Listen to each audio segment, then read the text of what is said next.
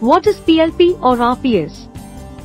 PLP is Principal Locator Point. PLP refers to the primary or main locator point in a fixture. It is a specific point or feature on the workpiece that is used to accurately position and locate the workpiece within the fixture.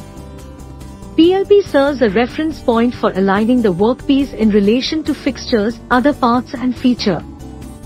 By ensuring precise alignment at the PLP, the fixture can hold the workpiece securely and accurately.